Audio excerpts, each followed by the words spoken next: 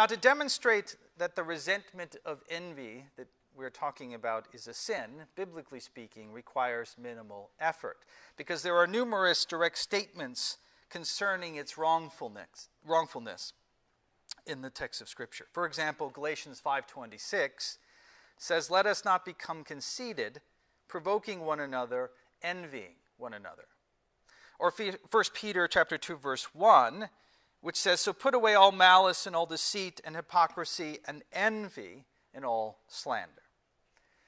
Such passages, of which there are many, remind us that envy is contrary to God's will, that it's part of the old filthy garment of corruption that as new creatures we must take off.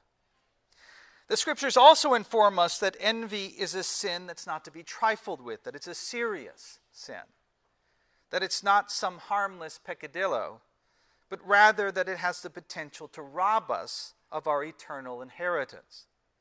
Paul in Galatians 5:19 through 21 says this, "Now the works of the flesh are evident: sexual immorality, impurity, sensuality, idolatry, sorcery, enmity, strife, jealousy, fits of anger, rivalries, dissensions, divisions, envy, drunkenness, orgies, and things like these." That's quite a list. Those are serious sins. And then he says, "I warn you, as I warned you before, that those who do such things will not inherit the kingdom of God." Now, Paul here is talking about, I think, the disease of envy, not spontaneous occurrences of it. The doing of such things is describing, in other words, a continuous exercise when one is consumed by envy.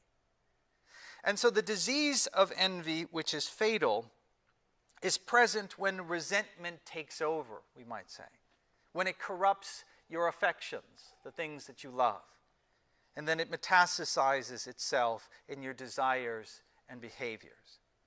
When serving that envy becomes your chief concern.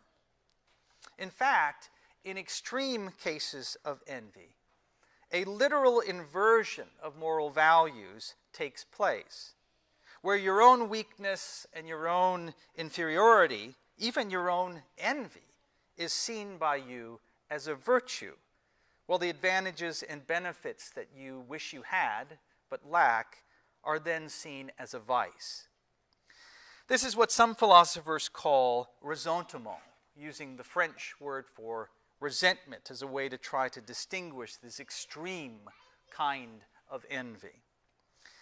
Which is to say that what can happen to someone who is in a perceived position of inferiority, and they're feeling that kind of inadequacy because they lack something of value that someone else has. And this could almost be anything: a skill, a talent, some opportunity, etc.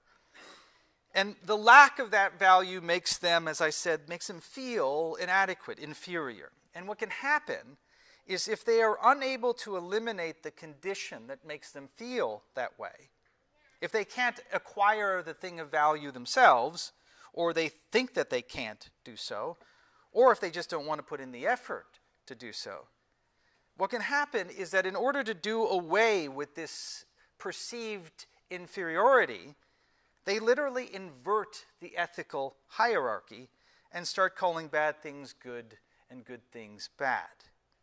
Meaning that in order to make themselves, feel good, to have a healthy sense of self-esteem, they begin to demean the advantages and benefits that they themselves lack. Saying things like, well, having a lot of money makes you greedy anyway, so it's good that I don't have a lot of money.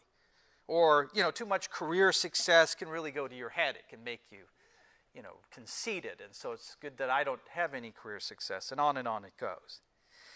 And here's the thing. There's an even more extreme version of this. If that doesn't work, if that's not sufficient, then some people will seek to prevent anyone else from enjoying the privileges that come with the blessings that this person is lacking. And here's one thing that I wonder, and the reason to go back to the Genesis 2 text is, I wonder if this kind of ressentiment, this kind of resentment, is what we might call the second sin of Eve. The first sin, of course, being that she partook of the forbidden fruit. But the second sin is when she brings that fruit to Adam and has him eat it. And what I'm wondering is the reason why she did that is because she wants to prevent Adam from enjoying the blessings that she herself has forfeited. It's, the kind of resentment that says, if I can't benefit from these things, then no one else will. The kind of resentment that drags other people into the mire with you, which is the very resentment that Satan has. Right? Satan rejects God. He rejects his inheritance and all the, the glory of serving as an angel. And then after that, when he loses all of that, it seems to be that his primary mission is to drag everybody else down into hell with him. Where if you won't or you can't get out of the filth yourself, in your anger and frustration, what you go about doing is trying to trick and deceive others into giving up their privileges in order to join you in your misery. And if you think about this, this is actually the opposite of the gospel. Because the way of Christ is to voluntarily give up one's privileges in order to justify others. The way of the Antichrist is to force others or to deceive them into giving up their privileges in a vain attempt to justify yourself. It's also a way of getting rid of unfavorable comparisons. Right? So you don't have to be reminded of how far you've fallen, how inadequate you really are. Which is to say that this kind of extreme resentments seeks solace in the mediocre, in the mundane, not the matchless and the majestic.